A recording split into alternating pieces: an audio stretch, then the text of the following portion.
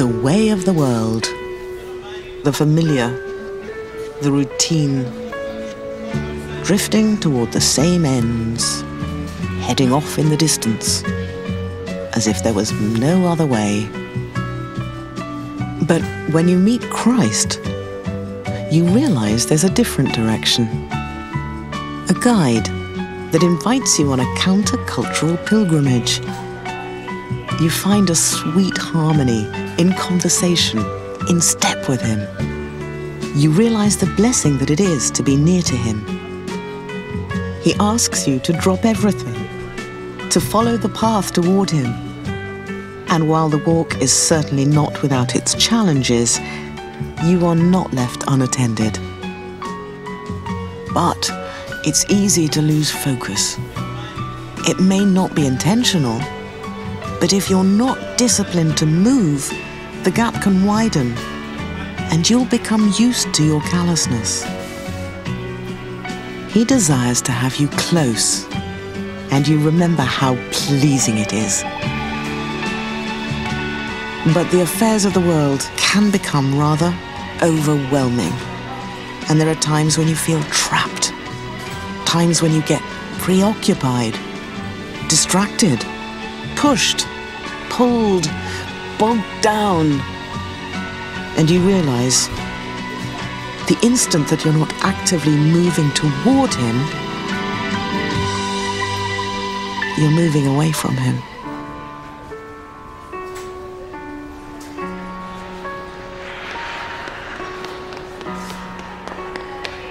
Remember who called you to this journey and run to him.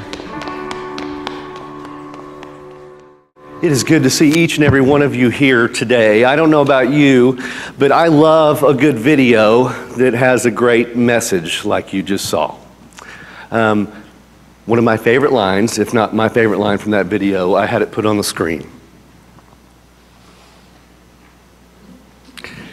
That's not it.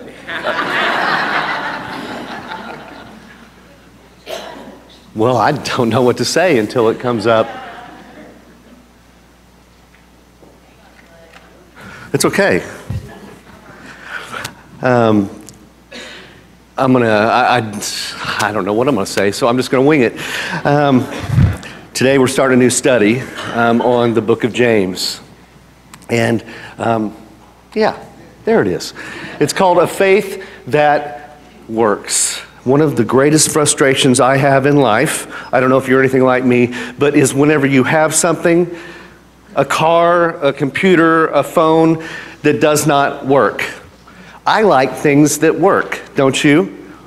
Well, faith can certainly be like that, a faith that works. Here is the quote that from the video. And you realize the instant you are not actively moving toward him, you are moving away from him.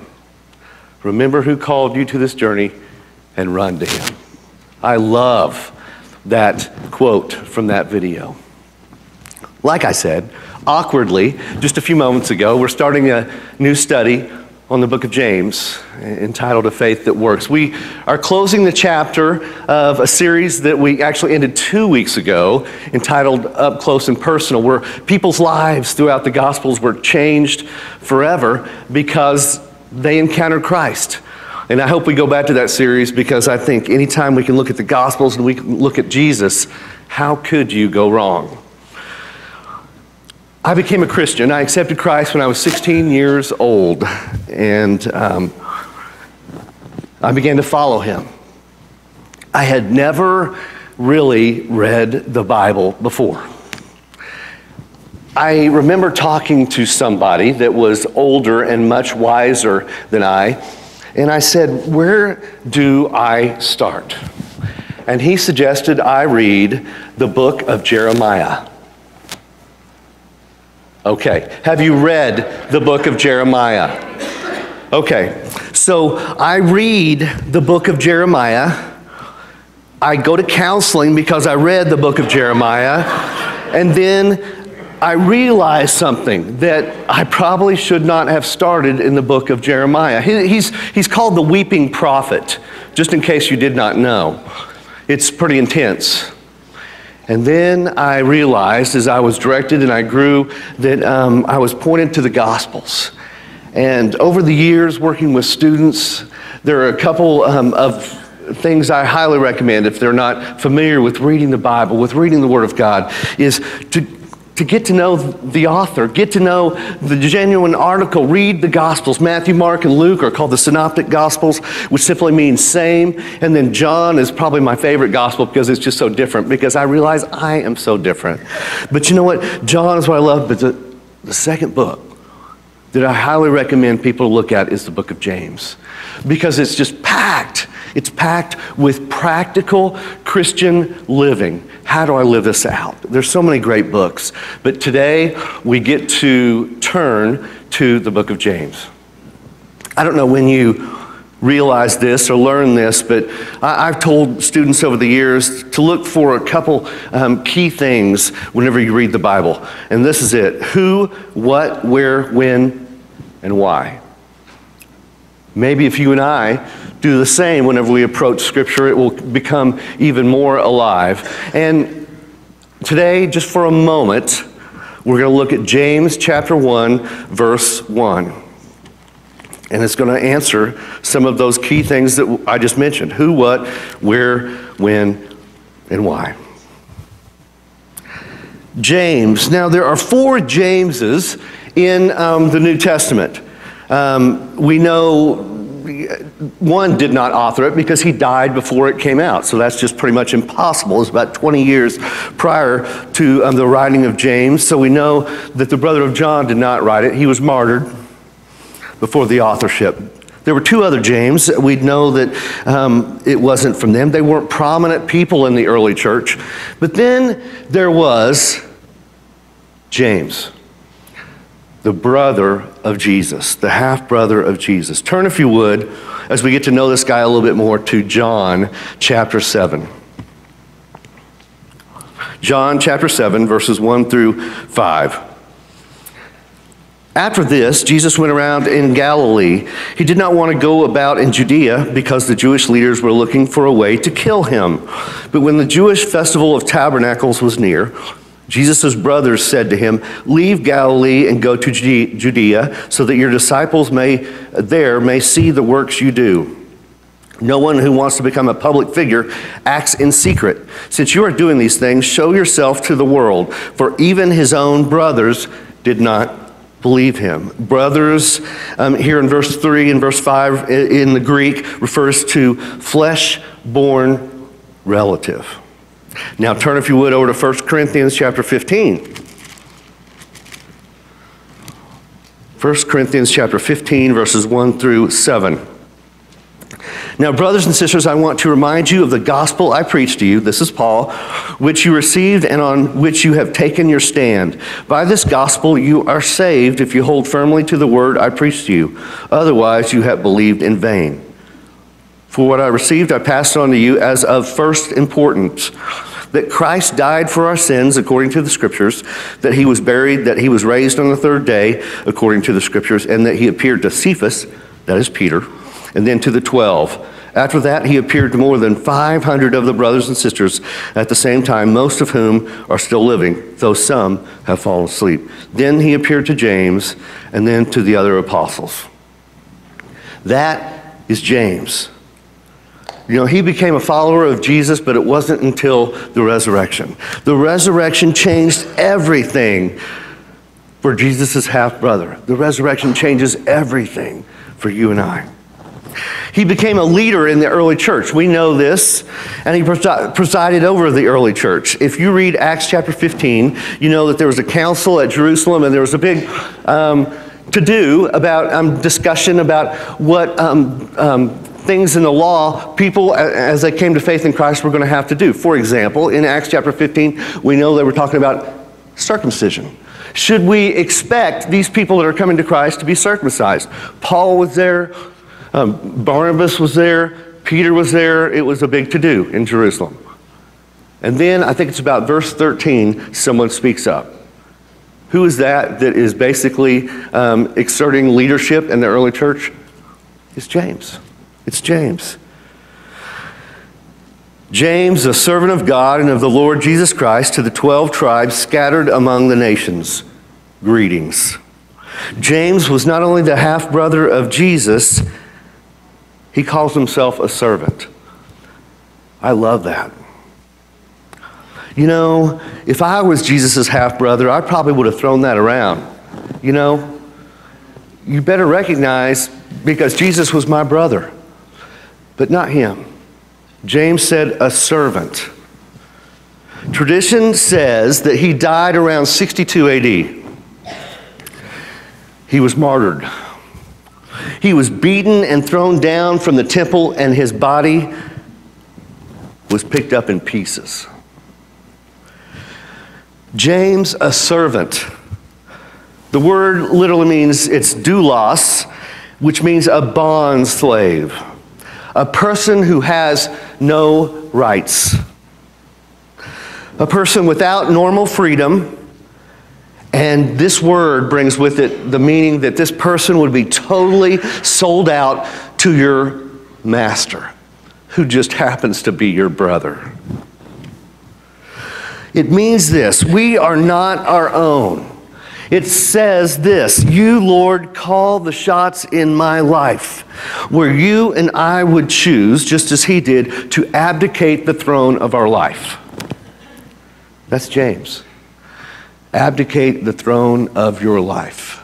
That is not seen very much in our culture today, is it? To say, you are in charge. No, the world tells you and I, you call the shots. You are a number one. You're king. James didn't say that. Jesus is king. When it comes to a slave, everybody who read this would have known exactly what he was talking about. Half of the Roman Empire were slaves. They would have known what a servant was. 60 million people were slaves. And the wealthiest of the Romans would have as many as 20,000 slaves. And then James says he is a servant. There is this thing that I think you and I need to key into, and it's called biblical servanthood, where you and I don't look for rewards when we do something. You do what a slave is supposed to do. We serve the master. I've been a little disillusioned, to be honest with you, at times, being around other people in ministry, and here's why. Because you and I can't help but read the scriptures and know the great importance of humility. And sometimes in ministry, even in ministry, I've seen an air of arrogance. And that is not what you and I are called to. Jesus washed the disciples' feet. John 13, one of my favorite passages. And I think it's John 13, about verse 15. Jesus says, you know what, you should do as I have done for you. I have set the example. To the 12 tribes scattered. We know this is primarily written to Jews who have been dispersed amidst incredible persecution by the Roman Empire. Going back to what I awkwardly said at the start, the book of James is so practical. And how many of us in here need practical Christian living? Need to know how to do this and how to live this out. I believe people are hungry for it. I've got an email that's buried from several years ago. And a friend of mine that was desperate at the moment, as so many of us are, so many moments, for how do I live this faith out? I put this on the screen. Life is hard enough. Life without Christ is even harder. How do I make this marriage work? How do I survive as a single parent? How in the world does anybody parent a teenager? Hypothetically speaking, of course. How do I remain a follower of Christ at my work? when it's so hard. See, there's a theme of chapter 1 is trials and temptation. And I want us to look at how in the world can we have victory in the midst of trials? How can we live victoriously? How can we have a faith that works? If we do that, I think we need to remember a couple things. But first, would you read verses 2 through 12 with me? I have to tell you before I start reading, God has been rocking my world with this passage and this message today. Perhaps I'll tell you why later on. It's been a wild week. Consider it pure joy, my brothers and sisters, whenever you face trials of many kinds, because you know that the testing of your faith produces perseverance. Let perseverance finish its work so that you may be mature and complete, not lacking anything. If any of you lacks wisdom, you should ask God, who gives generously to all without finding fault, and it will be given you. But when you ask, you must believe and not doubt, because the one who doubts is like a wave of the sea, blown and tossed by the wind. That person should not expect to receive anything from the Lord. Such a person is double-minded and unstable in all they do. Believers in humble circumstances ought to take pride in their high position, but the rich should take pride in their humiliation, since they will pass away like a wildflower. For the sun rises with scorching heat and withers the plant, its blossom falls and its beauty is destroyed.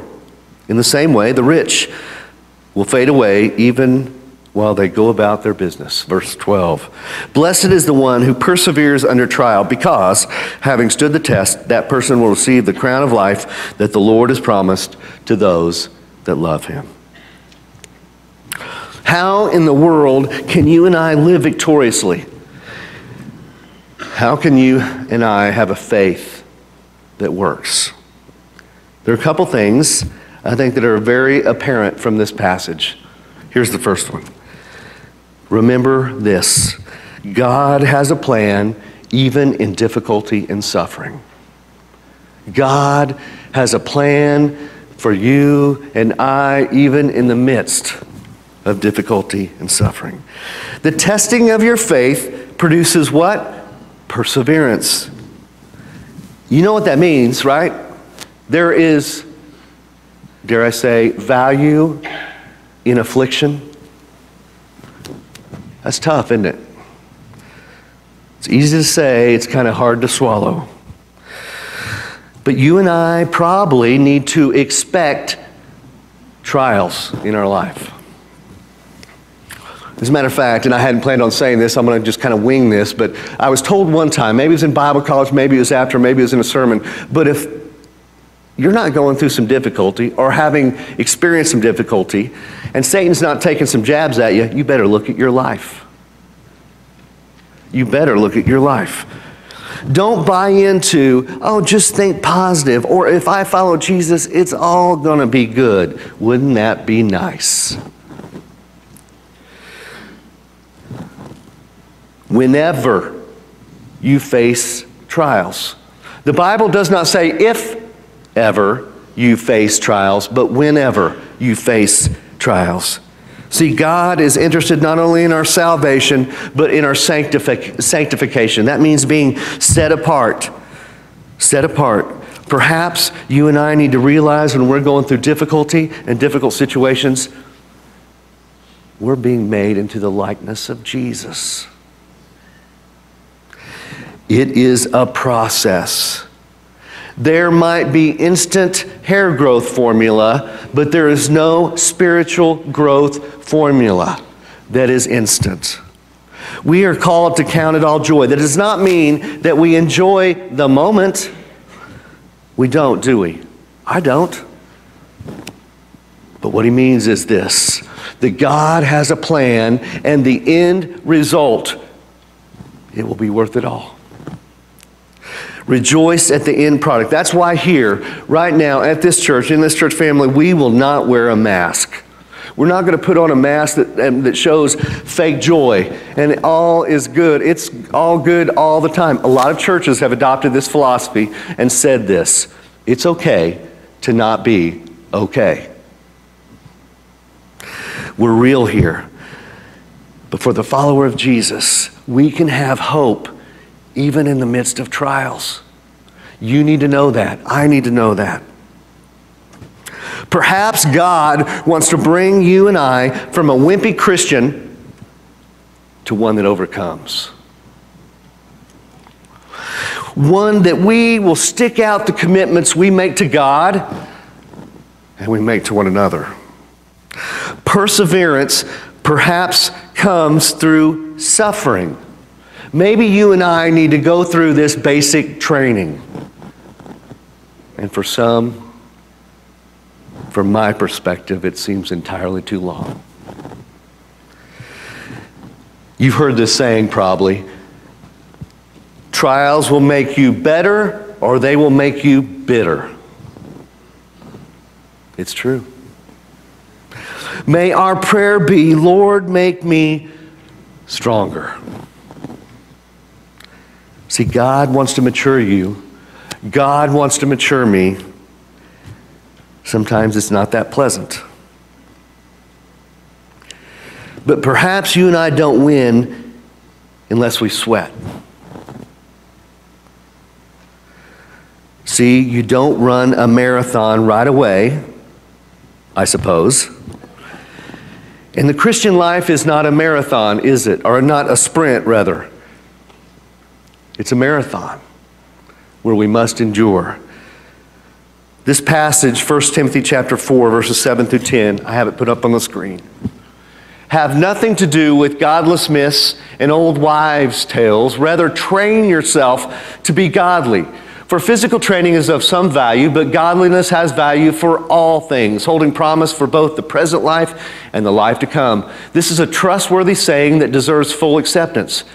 That is why we labor and strive, because we have put our hope in the living God, who is the Savior of all people, and especially of those who believe.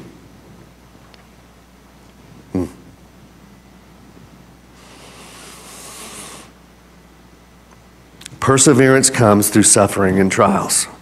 1 Peter chapter 2, verse 2, this is not going to be on the screen, but talks about not remaining an infant spiritually. And this is what it says: grow up in your salvation. There is this thing about maturity, and my concern is, in so many churches, so many times, all too often,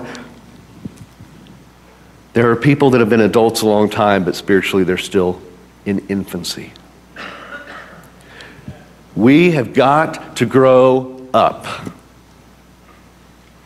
So, I have a question for you today. What do you do when you're going through a trial? What do you do? How do you respond? The Bible says in James chapter 1, verse 5, to ask God for wisdom. Ask God for wisdom. Now, at first that seems a little strange to me. It seems a little out of place, but you know what it means? Don't waste the opportunity in front of you. Don't waste the opportunity in front of you. And let's be honest, God doesn't always deliver us from trials before us, does He? He doesn't. I love the conversation about the rich and poor. If that is confusing to you, it means we're all on the same level. The rich go through hard times, the poor go through hard times, and everyone in between. The trials hit us regardless. And I am inspired by people who are going through a difficult time, whether it's in the hospital or wherever it might be, and they have this resolve that no matter what comes my way, God's got this. Doesn't that inspire you? See, God has a plan even in suffering, but let's don't end there. The second thing I want you to remember is this: God has a prize at the end. Stand firm. Verse 12, blessed is the one who perseveres under trial, because having stood the test, that person will receive the crown of life that the Lord has promised to those that love him. See, trials help our perspective. I know that's not easy to hear, but I have a challenge for you today. For each and every person of every age in this room right now, and perhaps might be watching this later, face trials with the perspective of eternity. Face trials with the perspective of eternity. There are people I know, there are people you know that are going through difficulty and are going through very, very tough times.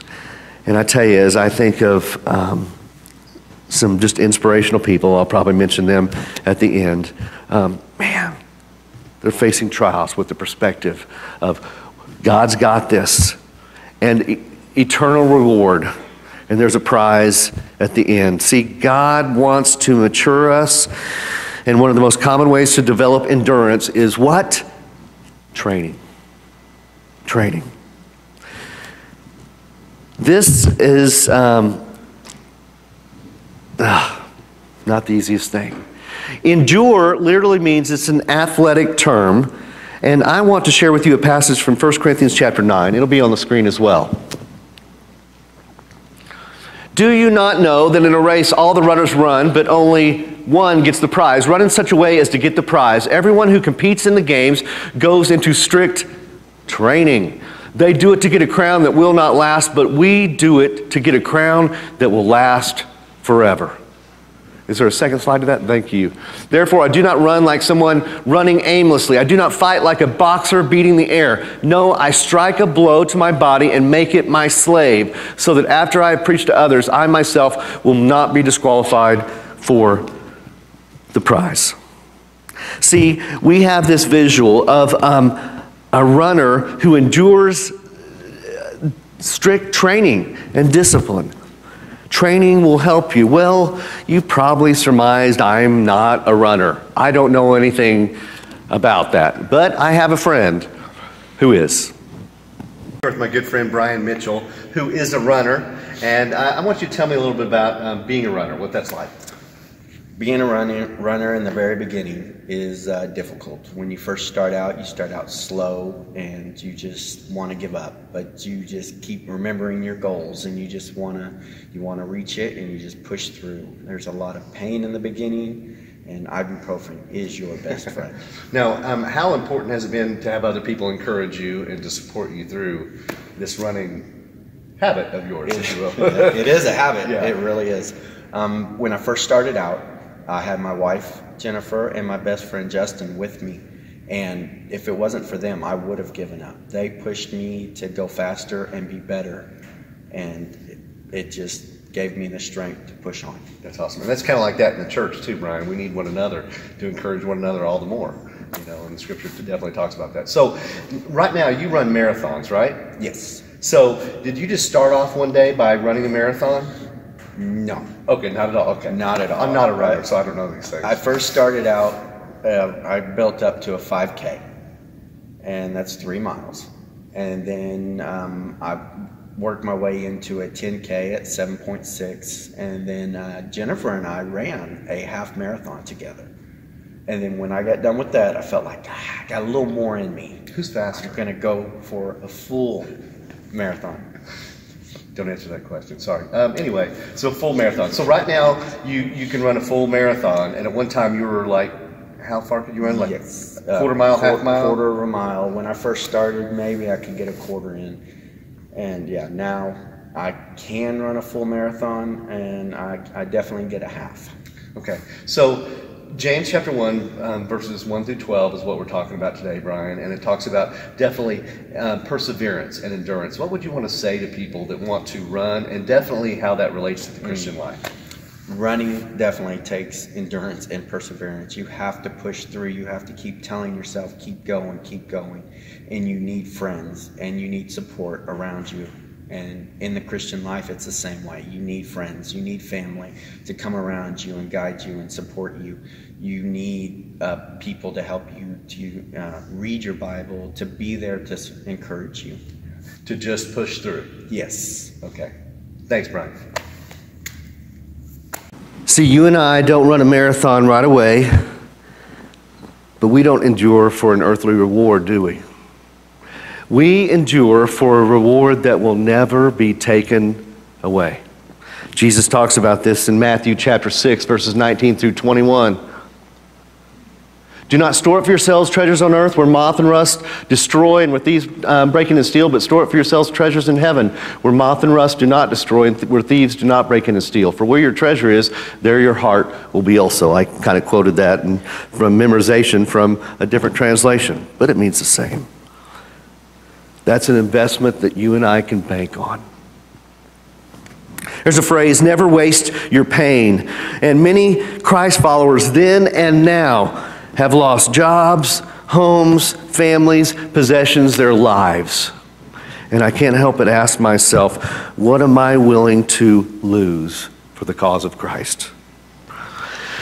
For each one of you, every single one of you that has accepted Christ and is trying your best to follow Him, we need to memorize, we need to have this in our hearts, in our minds, as I read it from this page. It will be worth it.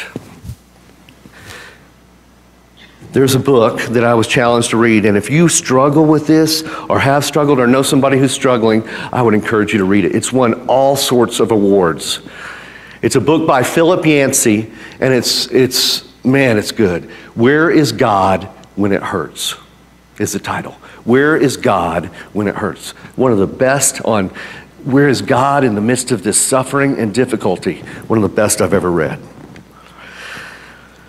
See how God works in the midst of suffering. I love the words of Jesus in John chapter 16, verse 33. Jesus said this, in this world you will have trouble. Isn't that encouraging? But let's don't stop there. You know what he says right after that? But take heart. And in my Bible there's an exclamation mark. I have overcome the world. And the encouraging thing for you and I is we too can overcome the world through Him. Paul's famous last words as he was in prison. 2 Timothy chapter 4, verses 5 through 8. But you, keep your head in all situations, endure hardship, do the work of an evangelist, discharge all the duties of your ministry, for I am already being poured out like a drink offering, and the time for my departure is near. I have fought the good fight, I have finished the race, I have kept the faith. Now there's in store for me the crown of righteousness, which the Lord, the righteous judge, will award to me on that day. And not only to me, but also to all who have longed for His appearing. I believe that. In the video, there was another phrase, another line, and it says this, you have been invited on a counter-cultural pilgrimage. And I believe that for you and I. See, if you and I can keep our eyes on Jesus, fix our eyes on Jesus, the author and perfecter of our faith, we can persevere. That is having a faith that works. I'm going to close with a story. I love this story. It's called The Emperor Moth. A man found a cocoon of an emperor moth and took it home so he could watch the moth come out of the cocoon. One day, a small opening appeared. The man sat and watched the moth for several hours as it struggled to force its body through that little hole. Then it seemed to stop making any progress. To the man, it appeared as if the moth had gotten as far as it could in breaking out of the cocoon and was stuck. Out of kindness, the man decided to help the moth. He took a pair of scissors and snipped off the remaining bit of the cocoon so the moth could get out. Soon the moth emerged, but it had a swollen body and small shriveled wings. The man continued to watch the moth, expecting that in time the wings would enlarge and expand to be able to support the body, which would simultaneously, that's a big word that means at the same time, contract to its proper size. Neither happened. In fact, that little moth spent the rest of its life crawling around with a swollen body and shriveled wings. It was never able to fly. The man in his kindness and haste didn't understand that the restricting cocoon and the struggle required for the moth to get through the tiny opening were God's way of forcing fluid from the body into the wings so that the moth would be ready for flight once it achieved its freedom from the cocoon. Listen to this application point. Just as the moth could only achieve freedom and flight as a result of struggling, we often need to struggle to become all God intends us to be. Would you stand with me, please?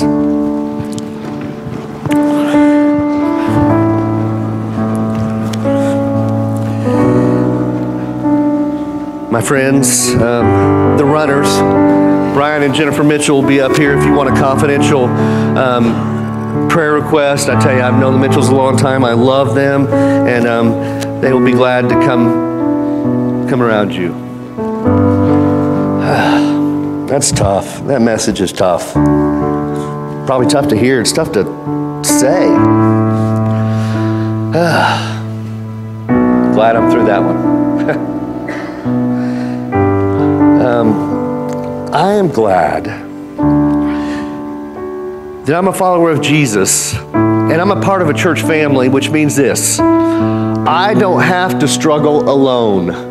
Aren't you? This life is hard. It is hard. And it means that we get to come together and we can encourage one another all the more. We need one another. Do not forsake the assembling together. Scripture is pretty clear. In a day and time when a lot of people do and a lot of people are, you don't. Because we need Him and we need one another. We don't have to struggle alone. Galatians chapter 6 verse 2 says this: carry one another's burdens, and in this way you fulfill the law of Christ.